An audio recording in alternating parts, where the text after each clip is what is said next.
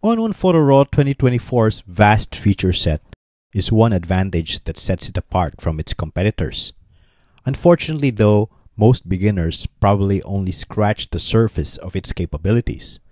One example is the Properties panel, which is shown whenever the masking icon is clicked. This panel has a ton of masking and compositing tools, yet most users would probably just dismiss this panel, not knowing what it is for. For a time, I certainly did so. So in this video, I thought it would be useful to orient users on the functionality of the Properties panel to help users get the most out of ON1. As we run through not one, not two, but 8 important functions of the Properties panel. So let's get right into it. To demonstrate the first function, let's use this image. I'll start off by enhancing the details of just the building. To do that, I'll use the newly improved Super Select tool to mask the building. As you can see, with the newly updated masking in 2024.5, selecting the building is effortless. By the way, if you're interested in knowing what the improvements of the new masking is, do watch my videos on the topic. I'll leave a link in the description. There, the mask is done. How do you view it closer to check for any errors? That brings us to the first function of the Properties panel, viewing a mask. I'll open the panel by clicking the mask icon. I'll click the View Mask button. There, the mask is shown large. Happily, it appears there aren't any errors. Let's perform some minor tone adjustments to brighten the building. Next, let's enhance the details of the currently masked building. The best tool to enhance details is called Dynamic Contrast, but this is not in the Develop panel, but in the Effects panel. Since we want to limit the details adjustment to just the building, I'll need an additional step to copy the mask we've just created. And that brings us to the second function of the Properties panel, copy and pasting the mask. I'll click the Copy button. I'll navigate to the Effects panel. I'll add a Dynamic Contrast filter.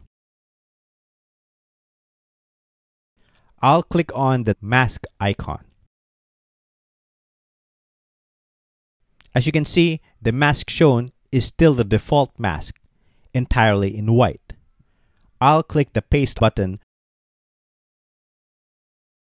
As you can see, the mask is now added. I'll move the sliders to enhance the details. There, the detail has now been enhanced. Next, let's lower the exposure of the sky. I'll navigate back to Local Adjustments.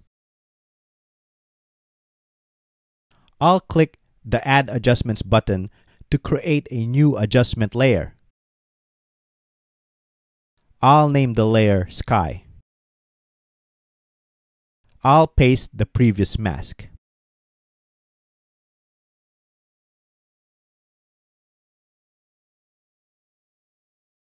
As you can see, the mask now appears on the thumbnail. Also, as I adjust the exposure, you can see that the mask is incorrectly affecting the building, not the sky. So how do we get the adjustment to affect the sky? And that brings us to the third function of the Properties panel, inverting a mask. I'll click the Invert Mask button. There, the mask is inverted. Let's perform the adjustment. As you can see, the exposure adjustment now correctly affects the sky. So that is the third function. Let's move on to the fourth.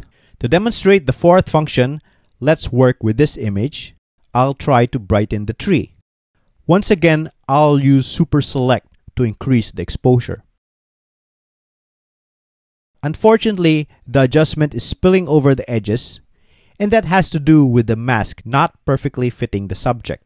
One way to rectify this is to use the Refine brush, as I've demonstrated in previous videos. However, you might not know that there is an alternative way to improve the mask, and that brings us to the fourth function of the Properties panel, performing global adjustments on the mask. The adjustments that are usually used are the density and feathering sliders. Let's view the mask to understand what these adjustments do. As you can see, feathering blurs the mask, which helps reduce the harshness of the transition between the selected and unselected areas. On the other hand, density reduces the contrast of the mask, which also has a similar effect of reducing the harshness of transitions. Now that we know how these sliders work, let's use them to improve the adjustment. I'll increase the feathering and reduce density. As you can see, the halos have been removed, resulting in a more natural edit. So that was the fourth function. Let's move on to the fifth function. The fifth function is luminosity masking. Luminosity masking is something I've discussed at length in a previous video, so I'm not going to reinvent the wheel here. Suffice to say that luminosity masking is a powerful tool whenever you need to create a precise mask of objects characterized by distinct brightness. One great thing about ON1's luminosity masking is its masks can be refined with a brush with built-in edge detection, something that competitors like Luminar and DxO Photolab lack. Do watch my video if you're interested to know how to use the luminosity mask.